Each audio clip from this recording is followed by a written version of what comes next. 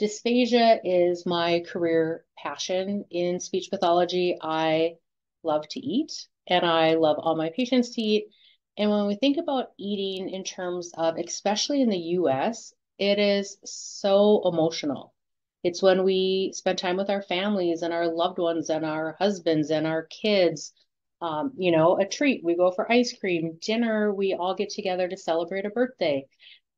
Eating is so ingrained emotionally, socially, and such a huge part of quality of life.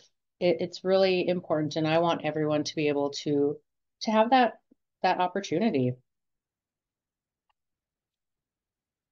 Let's see here. Oh, there it is. So our learner outcomes today, I'm going to quick move this out of my way. Learner outcomes are learner will be able to describe basic swallow function and aspiration. We're going to talk about that. Be able to discuss aspects of feeding and dysphagia that may be impacted as progression of dementia or with progression of dementia. Learner will identify strategies to support oral intake for those persons with advanced dementia and also be able to recognize current literature recommendations regarding tube feeding with advanced dementia.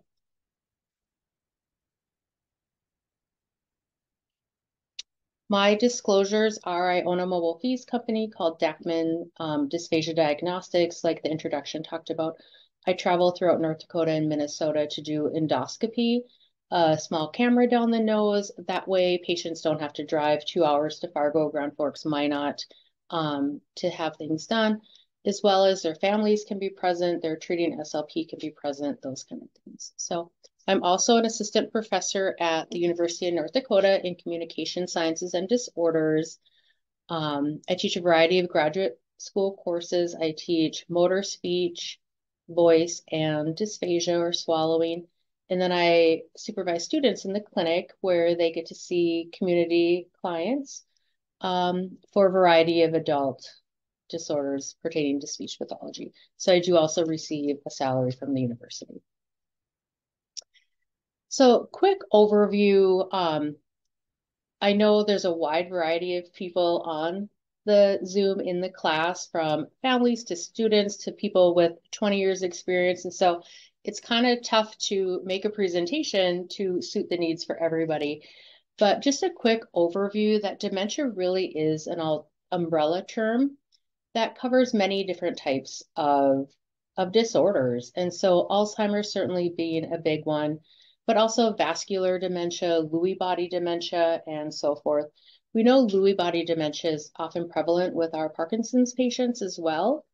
But there can be a variety of different diagnoses, with dementia being the umbrella or overlapping term. But dementia is, in general, the idea of loss of memory and other critical thinking skills that can interfere with our activities of daily living and our independence, and so forth. So when we think about prevalence and impact of dementia, the World Health Organization, or WHO, is currently stating approximately 50 million people are living worldwide with dementia. And these numbers are projected to really increase. So by 2030, 82 million, and by 2050, you're looking at tripling the current number. And we know that Alzheimer's is the most common form of dementia and may contribute to 60 to 70% of the cases. And we also know that dementia is a leading cause of disability and poor health. So we're going to start talking about dysphagia, just a basic overview. I have the terminology that we use. However, I also have more of the layman terms, how we would talk to someone's family member or a student who's maybe not as familiar. Dysphagia, simply put, is the fancy word for swallowing. And so when we think of swallowing, we think from lips all the way to the gut. When we think of feeding, that kind of falls into more the OT domain of how can I get that food from the plate to my lips. And then from lips to the gut really falls into that dysphagia realm. But it's a swallowing disorder involving the oral phase, meaning your mouth, how you chew the food, cognitive awareness of that food. Can you get that food into a nice ball, or is it piecemeal residue all over your mouth? How do you get that ball of food from the front to the back? We have to have some anterior, posterior, or oral transit to get it to the back of our throat to start the swallow. The pharynx is the fancy word for throat. I talk to families when we think about the pharyngeal swallow, I try to explain it. Think of a tube of toothpaste. We have all these muscles that constrict the pharynx or the throat and pull the food down. So kind of like squeezing a tube of toothpaste. Also with the pharynx, we have our larynx or the opening to our larynx. And this is where we have aspiration, penetration, things going into the lungs that we certainly don't want. Typically, families have heard the term, it went down the wrong pipe. And that's exactly what it means. Our trachea is in front of our esophagus, and it really is like a fork in the road with oftentimes liquid or food going down the wrong pipe into the trachea. So with the pharynx, if these muscles aren't pulling the food down, we're going to have residue in here. Now we're done with the meal, but where's this residue going to go? The path of least resistance is this open airway because our top of our esophagus is a closed sphincter. So our top of our esophagus only opens to swallow, burp, or throw up. Otherwise, it's closed. So the airway is nice and wide open. Our esophagus is closed. Path of least resistance for that residue is certainly into our lungs. Moving into the esophagus, like the pharynx, has muscles or peristalsis that move the food down. This is certainly out of SLP's scope of practice to treat. We would never treat esophageal, but we need to be really aware of it because the esophagus can impact so many other parts of the swallow that often it falls to us then say, you know what, the throat swallow is great. Something's going on from here to the belly. We need to refer you to GI. Or, you saw GI, they told you this, and then in layman's terms, here's your diagnosis. This is why it's coming back up into your throat, or this is why you feel like it's sticking up here, but it's really down at chest level.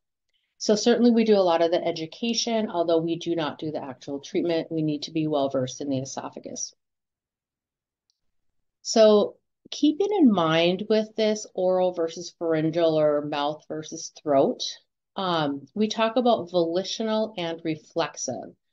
So the oral phase of swallow with adults, the chewing, the manipulation, the moving it front to back, getting a nice bolus, not having it everywhere in the mouth, that is what we call volitional. It does take a cognitive load to do that. We don't think about it because it's just so natural for us. But as dementia progresses, we know that affects cognition. And that's often when we see this oral holding a bolus. People put something in their mouth and then sit there for 5, 6, 10 minutes, or they take a drink and just hold it in their mouth. They're losing that volitional ability of the oral phase. Versus the pharynx or the throat is reflexive. And so if you think of a newborn can get to mom's breast and protect its airway and swallow immediately. It's reflexive, meaning we have sensory receptors in the back of our throat. And as that bolus gets there, it sends a signal to our brain. Our brain's like, hey, something's coming. Let's close up our throat and protect our airway. So those are two big factors to think about with especially our dementia and our Parkinson's patient. The oral phase can be gravely impacted, but the pharyngeal phase can sometimes be still preserved, not always, but sometimes. And so we know that consequences of dysphagia can be malnutrition, dehydration, aspiration pneumonia, general health issues, chronic lung disease, worst case scenario, choking. Nobody wants choking, and possibly even death. There are some studies that after your first bout of aspiration pneumonia with the diagnosis of dementia, typically patients will pass within then 6 months. You can certainly have intravenous and oral antibiotics, which clear up your lungs, but we know that if you're continuing to aspirate or have these other bodily degeneration of things, you're going to get another pneumonia, another pneumonia. And the more recurrent pneumonias you have, the less effective these antibiotics will become. And so it is known that aspiration pneumonia is the leading cause of death with those with dementia. You know, it's a tough thing to think about. However, it's part of the natural death and dying process of this unfortunate progressive disease. Along with that, patients with dementia and dysphagia also start to have disinterest. It's not enjoyable. It might be more work. Maybe they're coughing and they just want to avoid it altogether. Even in the mild stages, they're aware, like, hey, in a restaurant, I've been coughing for 10, 15 minutes and I feel horrible and I'm embarrassed and I don't want anymore. And it can certainly lead to isolation and reduced quality of life. We also know from literature dysphagia increases caregiver costs and burden. It's really tough on that caregiver, especially if you have a patient on such a limited diet. There's a big association of guilt of, well, I'm eating real pasta, fettuccine and chicken. And yes, you are too. And I blended it in a puree version. There's still a guilt factor that is quite prevalent. And as patients get into the more advanced dementia stages and reduced awareness, I think families feel a little bit better about having things that they enjoy. But certainly in the mild stages, when people are still aware of, like, why does yours look great and mine looks like this, it's kind of tough, certainly. So besides the malnutrition and dehydration, the risks of dehydration is UTIs. With UTIs comes sepsis, which comes a hospitalization, and this whole just consistent downfall of issues. So really nutrition and hydration are quite important. And also with dehydration, you can have headaches, increased confusion. We talked about UTIs, but even constipation, which then you just really don't feel good. So continuing on with dementia and dysphagia, this study looked at patients that were viewed clinically meaning as a speech pathologist, I come to your nursing home room, your hospital room, or you come to my outpatient clinic. I look at your cranial nerves, I look at your muscles, I look at how your mouth is sensing food and getting it from here to here, how much food's left in your mouth. And with a clinical eval, they're noticing 32 to 45% of patients with dementia have dysphagia. But when we look at an instrumental assessment, meaning a FEES or a video, and we'll get more into these in a few slides, that raises to 84 to 93%. That's a huge impact. My soapbox of my career, I teach at university, I own a business in swallowing, is the need for instrumental evaluations. I think it's getting better and better, especially in the last few years. But if someone broke their hip, you would never question an MRI. But yet people have recurrent pneumonia and they're coughing at meals. You don't need an instrumental. The speech girl can just take a peek at you, put you on thick liquids, you're okay. And we really need to change the outcome of that, because as we get into these case studies, with the instrumental eval, we were able to find some really good compensatory strategies for these people to consume a least restrictive diet and still be getting nutrition and hydration. We know that dysphagia is the biggest risk factor for mortality and can cause dehydration, nutrition, respiratory infections, and pneumonia. And we know that aspiration pneumonia is a common cause of death.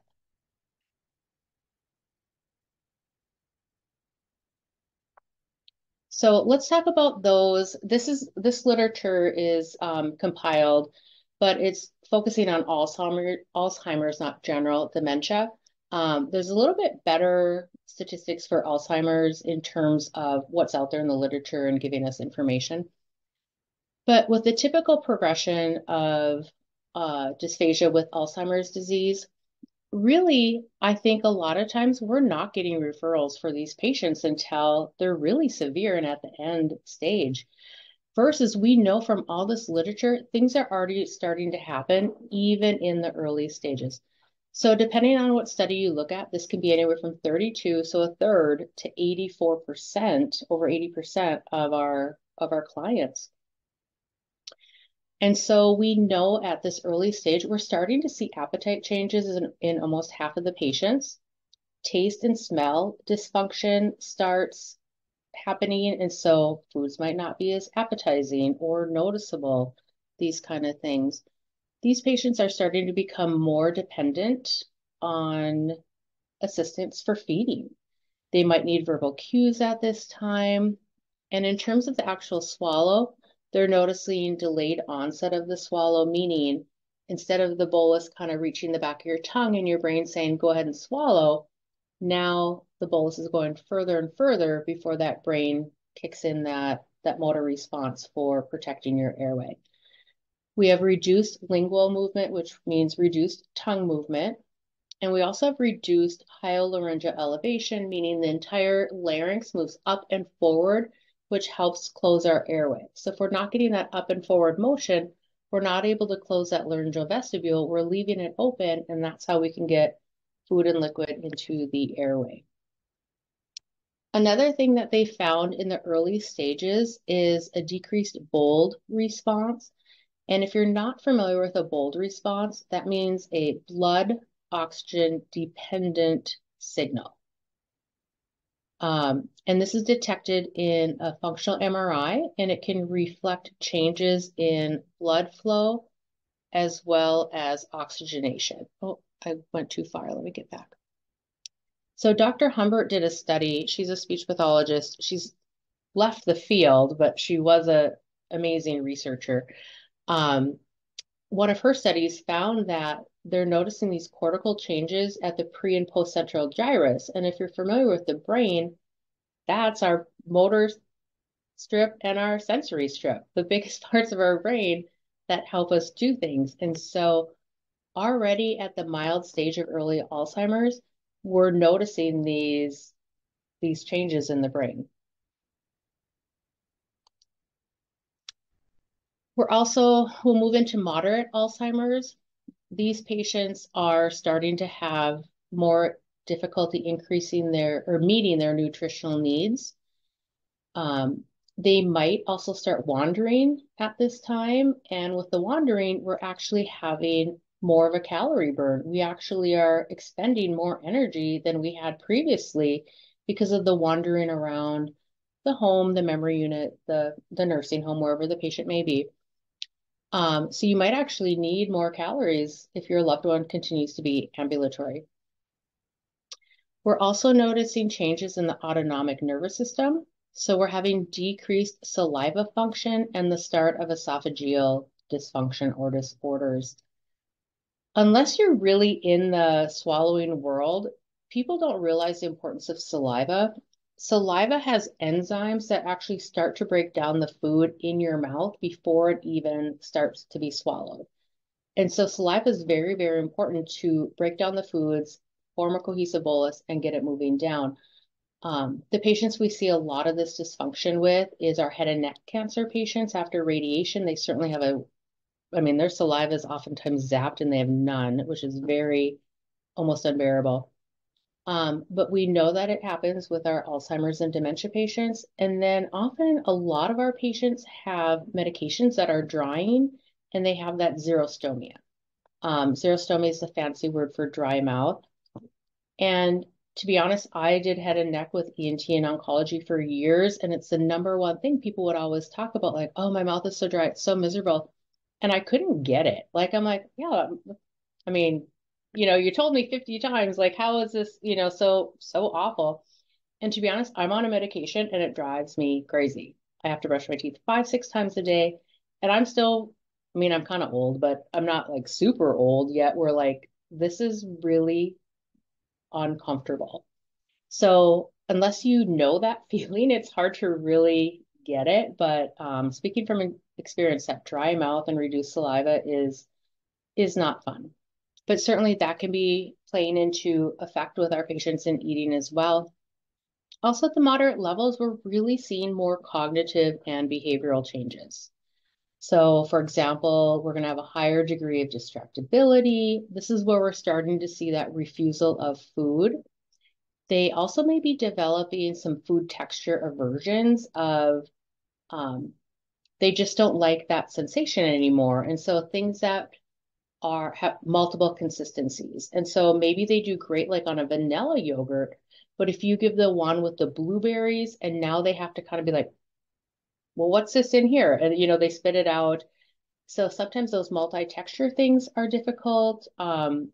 We know that as taste is decreasing, the taste buds that remain the most active is the ones that like sweets.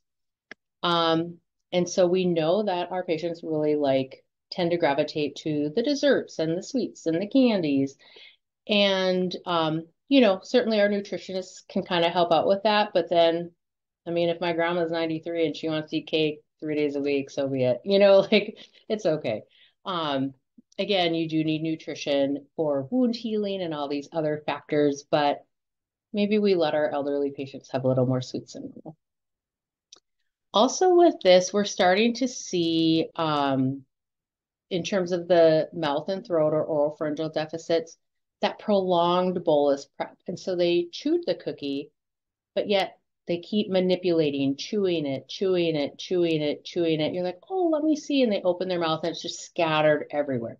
They just can't figure out how to get all that residue and move it into a nice bolus or ball that we need to do.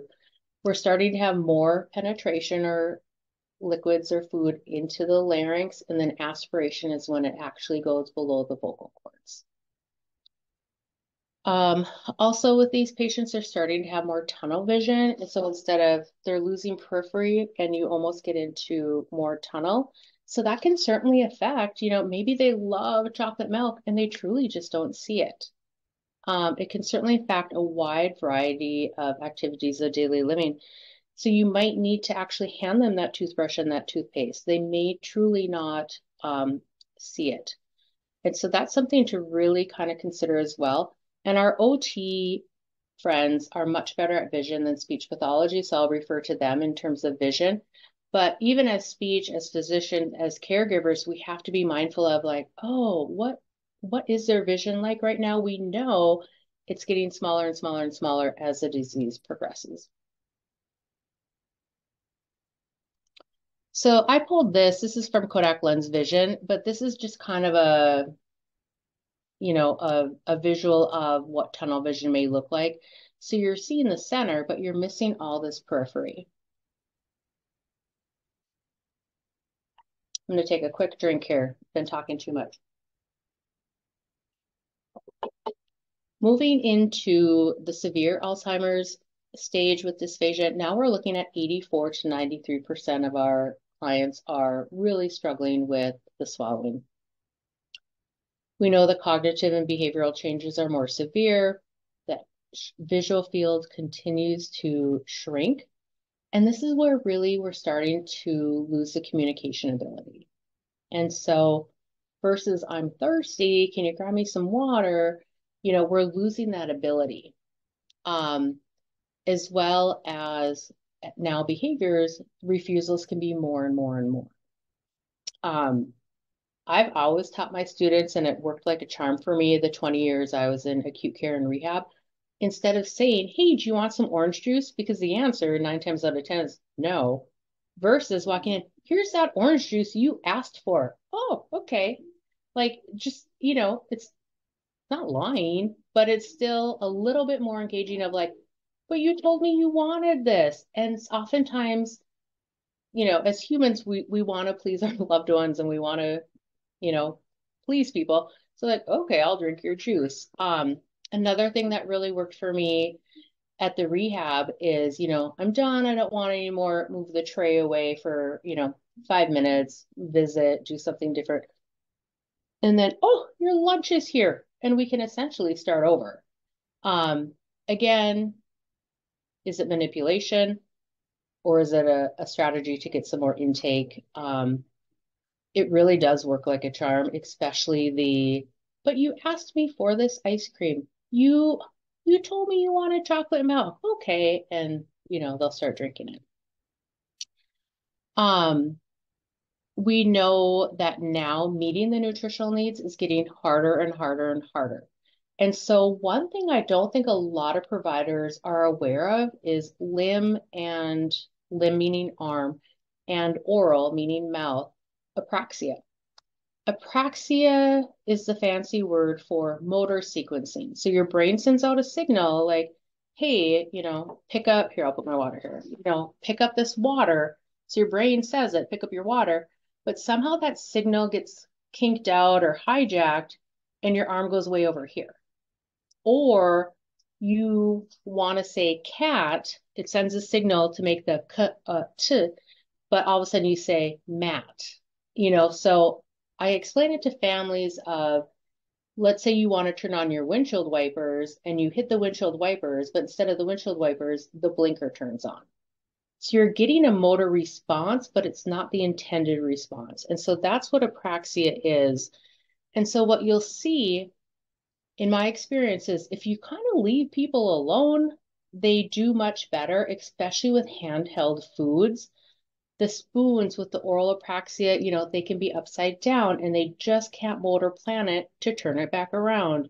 Or you'll see people, maybe they have a fruit cup and they're drinking it. They know they wanted to take the spoon, but their hand kind of went a different direction. They had this limb apraxia. So self-feeding, certainly, the limb apraxia and the oral apraxia can be a big thing, as well as people continuing to refuse oral intake, no interest, poor appetite. They could be constipated and have a bellyache, variety of things, but they're just declining and refusing. We also know at this phase that oral prep or that oral stage of swallow is significantly impacted. This is where we see, you know, an hour long meal, an hour and a half long meal. And I talk to families and nurses at a nursing home, CNAs, of per literature, meals shouldn't be more than 30 minutes. If they are, we're expending more energy than we're really even taking in. And so with our elderly population, we want to keep that to 30 minutes. And so, if French fries take forever and they really want French fries, then let's supplement that with an applesauce and a tomato soup that we can get in a little bit quicker. So it's not like we have to take everything away, but we also want to be getting more calories in that half an hour. So calorie dense. So everything that we as women have avoided our whole lives for extra calories, like ranch dressing and whatever that's high calorie, little tiny bit, peanut butter, we can be adding this in. You can add 200 calories by adding some butter and cream to their already made mashed potatoes. You can throw in 2 tablespoons of peanut butter and add in 300 calories to a shake. Protein powder is popular these days, but how can we meet nutritional needs and get the biggest bang for our buck while they're kind of saying, no, thanks, I don't really want that. Typically at this time, oftentimes people are feeding dependent, meaning they have to be fed. Families certainly do a little bit better. You know, Nursing homes and rehabs and hospitals, it's no secret they're understaffed. They've been understaffed before COVID and it's been worse since COVID. So you have a CNA truly trying her best, trying to feed 3 people. And so, either the person says no twice, and they're like, well, they said no, or we're feeding them so quickly that we're actually making it worse and we're causing more issues. And so when families are available, that's great. I understand families can't be available all the time. I certainly couldn't be there. I mean, I work all the time. I certainly could not feed my dad at a nursing home more than once or twice a week, to be honest. So certainly those kind of things we need to be mindful of. Um, those, so yes. And then, oh, we're going to talk about a study that talks about oral cares here in a second as well. But one complication risk, especially at this stage, is a lot of times, just like they're refusing oral intake, they're refusing teeth brushing. Now, we get a little bit of a pass if they have dentures and we can get them out and brush them ourselves. But we have all this bacteria in the biodome of our mouth that if aspirated, it's that bacteria in our mouth that goes into our lungs that is way worse for our lungs than the actual water or the actual applesauce.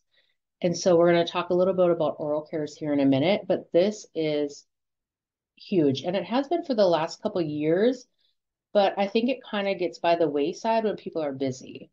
There was one study, this was years ago, but it started in Michigan. They made it mandatory. Every single person had to brush their teeth twice a day manually with a toothbrush. We get a little bit nervous when someone's like on a modified diet or a little bit less coherent. Oh, what if they aspirate the water in the toothpaste? Well, really, aspirating a little water in a toothpaste is actually statistically better than the billions of bacteria in our mouth. And so, how can we make it safe, but yet we have to be getting it done? So, things to think about. But this Michigan hospital made it mandatory that people coming in for surgeries have to brush their teeth twice a day. And they had a 90% reduction in vent-associated pneumonias. So not aspiration pneumonias, but just hospital acquired vent, you know, huge. And we're really, really seeing all this literature the last few years really talk about the oral care and the huge, huge factor it has on our health. So really quickly, I want to read to you the American Geriatric Society Feeding Tubes and Advanced Dementia Position Statement. And so I have the highlights there, and I'll read you the actual statement. So their statement is, when eating difficulties arise and feeding tubes, when eating difficulty arise, I'm going to have to close these pictures because I can't see everything. When eating difficulties arise, feeding tubes are not recommended for older adults with advanced dementia. Careful hand feeding should be offered because hand feeding has been shown to be as good as tube feeding for the outcomes of death, aspiration pneumonia, functional status, and comfort. Moreover, tube feeding is associated with agitation. Agitation requires greater use of physical and chemical restraints meaning sedatives or medications to reduce behaviors. They also have more likelihood to develop new pressure ulcers, and efforts to enhance oral feeding by altering the environment and creating patient-centered approaches to feeding should be part of the usual care for older adults with advanced dementia. So when we look at pneumonia risk factors, this study looks at the risk factors, and the biggest ones are oral hygiene, loss of consciousness, meaning we're not appropriately alert at that mealtime and we're still getting hand fed, as well as dysphagia. And the other ones that we always kind of have in the back of our mind of, is this increasing our risk? They're saying physical restraint, mobility impairment, and other dementia-related difficulty in ADLs, meaning feeding self and oral cares, shows a weaker, non-significant association with the development of pneumonia. So a weaker causation. So really pushing us, we really need to be on top of these oral cares. So this is by Dr. Langmore, and so it's a side-by-side of two different instrumental evals. We talked a little bit about clinicals, and I always kind of talk to my students and coworkers when they're like, well, they coughed, I think what's going on. I'm like, oh, you have X-ray vision, because I don't. So many factors can be going on that we really don't know. We really do need instrumental. My take on it is if you're going to modify a diet or pick up a patient for therapy, you need to have an instrumental evaluation to know what and why you're treating.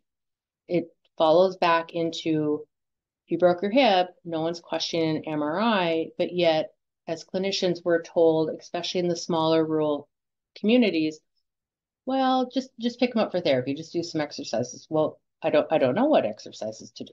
So this is Dr. Langmore, and you'll see. Swallow it yet. This is going to be a side-by-side. The video part hasn't popped up yet. This on the left is endoscopy. It's a small camera in the nose. Go ahead. With the camera here. Go ahead and swallow. This is happening in the same exact moment. Okay. So we saw the food come through the throat, nothing Okay, went and now we go away. back to the thin liquid We also again. saw the food go through the And do it. pharynx, nothing in the airway. Okay, don't So some swallow it. advantages of the Hold it. video, you Go can on. see the All top right, of the swallow it. This is the esophagus. milk, thin liquid You can again. see the bolus prep. You can 5 see a little cc bit what thin they're doing liquid. in the mouth a little bit better. Some disadvantages of the fluoro is All you have right. to get your patient to bed. Now, one bite If bread and you're in a cheese. hospital, you have to get them in an elevator, out of ICU. And if you're 2 hours away from a town that has videos, Whoop. you Can you have get to all that? transport them to Some bread and radiology. cheese. I'm gonna pause this because she keeps talking. Swallow it yet. So with the fees, what All I right, love flare about fees, on. and I'm trained in Flare both and on. I love both. Okay, this is the But with applesauce fees, if again, you 5 have any cc's. Go concerns ahead. with With secretion, barium. vocal fold Go ahead and mobility, swallow. you know, if you were questioning polyps, nodules, cancer, if you needed Okay, eyes and now on we the go back larynx, to the fees is thin good liquid for again. that. And also, do it. if a patient's fed in bed or in a special chair, Okay, you don't want to see swallow them it. in Hold that, it. Flare on. All right, swallow it. This is the you milk, want to see thin them how liquid they're again. eating versus now I took 5 them into cc thin liquid. fluoro and I had to position them to see their neck, but yet they're never going to All sit right. that way at the movie. Now, But the platinum standard of those really should be access to both, meaning the facility should be able to look at the patient's history, talk to the doctor, talk to the speech pathologist, and then as a team, you know what, I have more concerns. Are the vocal cords closing? What's going on here? Esophagus. I wonder if they have a Zinkers or a stricture that maybe we need to go to fluoro. But certainly the platinum standard is really having access to both. So now what, right? So we're painting a pretty grim picture of advanced dementia and dysphagia, but really there's a lot of literature to support us. So I think SLPs are very quick to modify diets. We know the oral phase is greatly affected as cognition is reduced. We know we need a cognitive load to be aware of what's going on in the mouth. But a lot of times, if we're willing, a larger bolus or a weighted bolus gives more sensory input. Like, right? Instead of giving these little bird bites, if we give a bigger bite, there's more surface area sending signals to the brain that people might do a little bit better.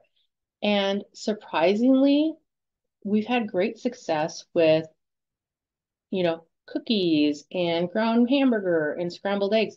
More textured items in the mouth, again, is giving more sensory input to that brain to be like, oh, I got something going on. Let me go ahead and get that moved. And again, you don't know until you try. But we know that diet modifications can affect quality of life, can affect dehydration and malnutrition. And when we think about thickening liquids, if you're going to aspirate both, you certainly don't want to be aspirating the thickening agents in the thickened liquids, right? Those are very harmful to the lungs. And so we really need to be thinking outside the box and looking at the patient as a whole versus, oops, they aspirated. So this study by Dr. Langmore, it's super old, it's from 1998. It's a hallmark for anyone in the speech pathology dysphagia world. This study looked at what really are the predictors of aspiration pneumonia. And so look at all the risk factors before dysphagia. So the number one risk factor is dependence on feeding. Okay, so we know in advanced dementia, we are now needing assist with feeding. Dependence on oral cares. Yep, right? Tube feeding. Hopefully our advanced dementia don't have tube feeds, but some might. More than one medical diagnosis. And the medical diagnoses that are really statistically at risk would be your strokes, any neurological degenerative disease, Parkinson's, ALS, dementia, Alzheimer's, and then COPD, congestive heart failure, and GI issues. And there's a study that says if you have a dual diagnosis of COPD plus GERD, you're at a 50% greater risk of pneumonia. And so oftentimes if my patients have GERD and COPD and they're aspirating and it's a small amount and they feel it and they cough, I'll put a little asterisk in there and like statistically, they're at a much greater chance of aspiration pneumonia development because of these dual diagnoses than the little itty bits of aspiration. And so you really want to keep up with current literature of, and this isn't even current, it's 25 years old, but not getting away from, oh, say aspirated, done. We have to look really at the big picture. And so in terms of options to total assist for drinking, I think this slide's out of order, but we'll just do it. Um, we know that the number one risk factor is being fed, right? So when we think about cup drinking, someone just kind of pours it in your mouth, and that patient has no motor planning of how much is it? When do I swallow? When are they going to stop? And that's when we really see patients get into trouble. So if they can coordinate straw drinking, even if it takes a couple attempts to get it coordinated, I always push for that. That way they're in control of pulling up the bolus, how much of the bolus, the timing, their motor planning, and they're usually much more successful. Oftentimes patients take too big of a drink, and so they do have things called metered straws and metered cups, meaning you can only get one drink, and until you let it go, you're not going to get another. So you could sit like this, but you're only getting that one drink. This cup is called a Proval, and it comes in two different sizes, 5 ml and 10 ml. 5 ml is a teaspoon, and 10 ml is a soup spoon. So if they're managing the 10 ml, I would always push for that. Otherwise, you're taking little baby sips and, your nutrition and time of getting it in is going to be quite lengthy. But just for kind of reference, a normal drink, like if I take a drink from my water, is about 20 ml or 5 teaspoons and 4 teaspoons. I have to learn math. So by kind of reducing that, we might see some better outcomes as well. This is a big thing in the speech world right now, the 3 pillars of pneumonia. It's by Dr. John Ashford. He's out of Vanderbilt in Nashville. And so he took all these other studies, pulled them together, and his big kind of platform is, hey, to really have aspiration pneumonia, you really need 3 factors. You need to have poor immune system or frailty.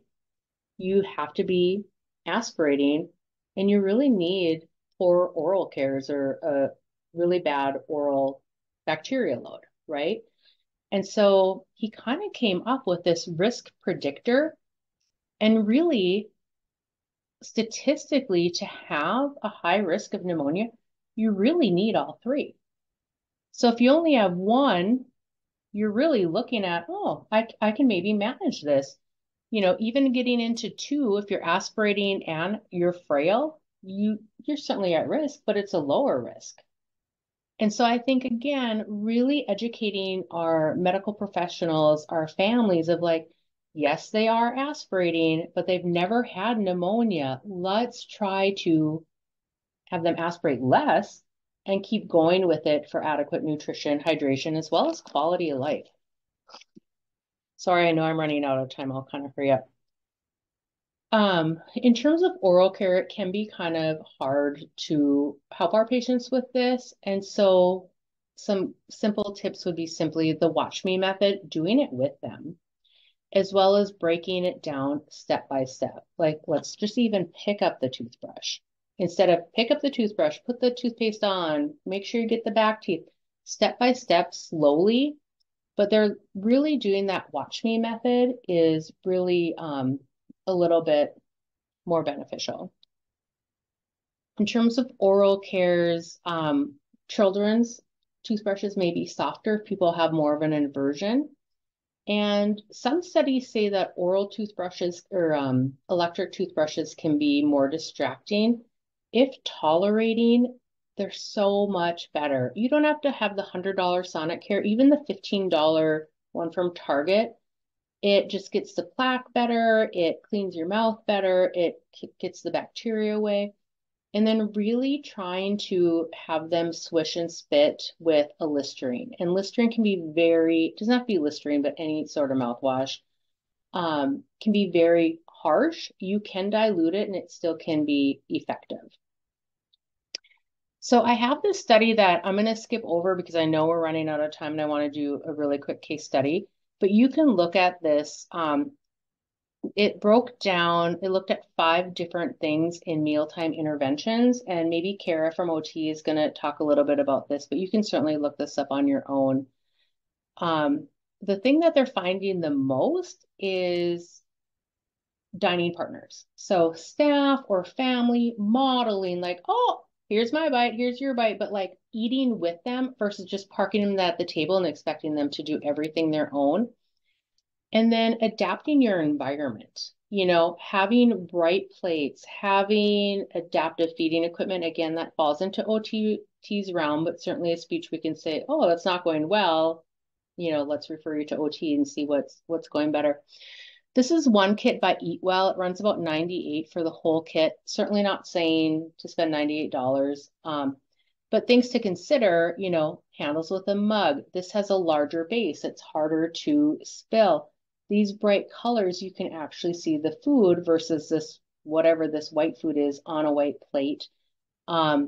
These little holes here are actually to tuck in a cover up.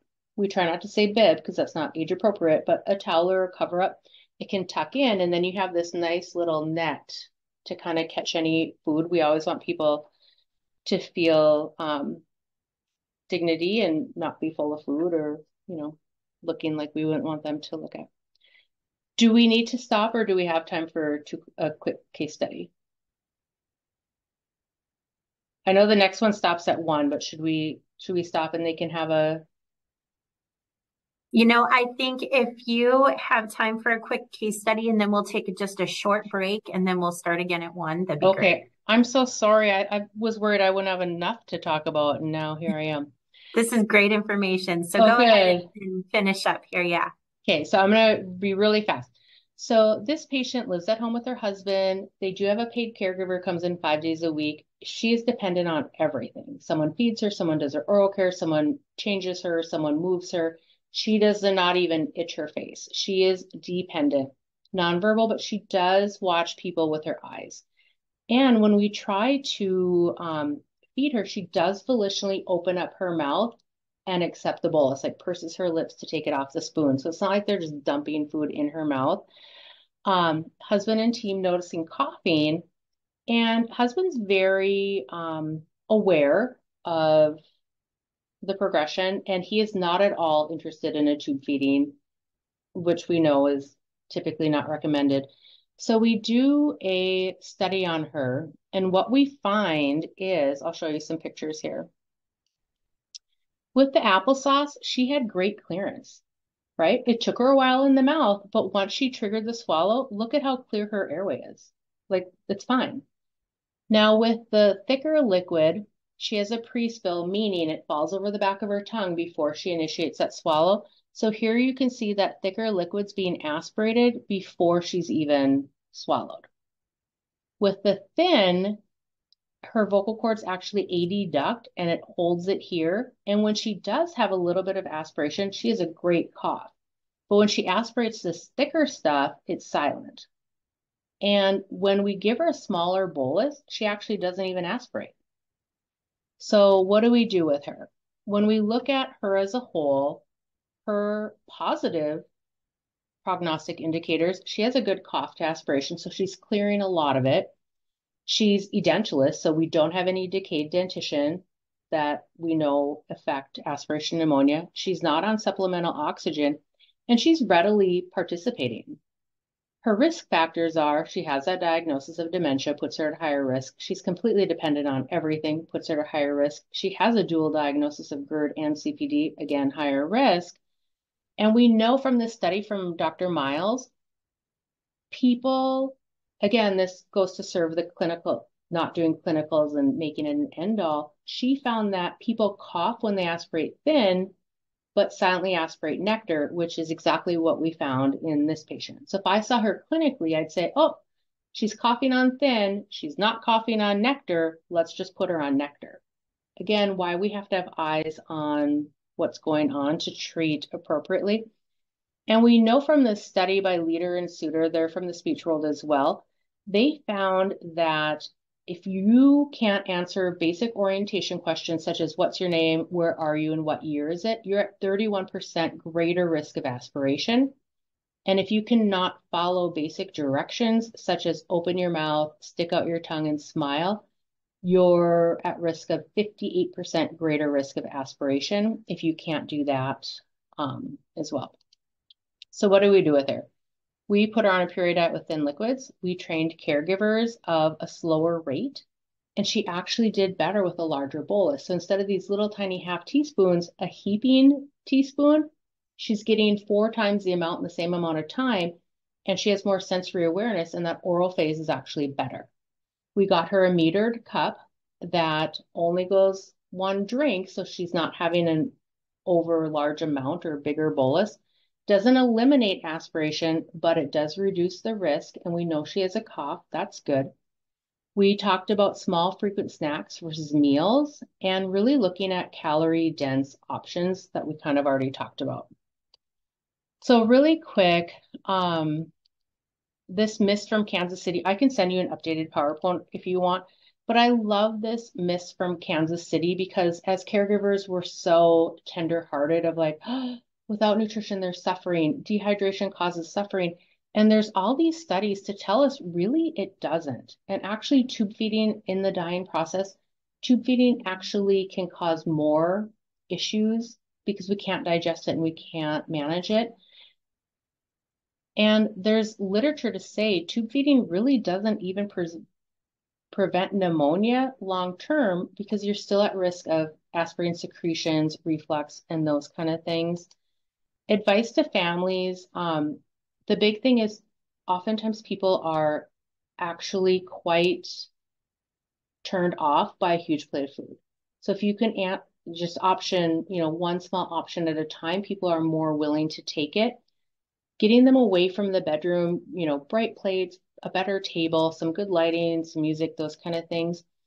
And if anything you learned today, no means no with our advanced dementia patients, never force feed. Like I've seen families like, well, this is how I do it. And it's like, no, like this means no.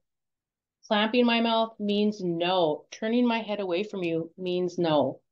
Even if we had advanced dementia and we're nonverbal, we're still telling you no and to please, please, please never force feed. So